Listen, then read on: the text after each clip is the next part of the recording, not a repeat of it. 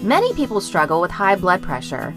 Actually, according to the statistics of the American Heart Association, about 76.4 million adults have high blood pressure. It's one of the top causes of stroke and heart attack. Use celery to lower high blood pressure.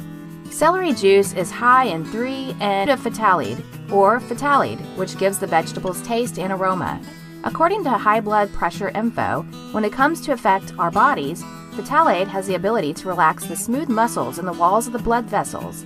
The blood pressure lowers as the blood vessels dilate so the blood can flow easily. Celery juice for high blood pressure. According to the recommended Oriental dosages, 4 ounces of celery, or about a cup of chopped celery a day, is quite enough to lower high blood pressure.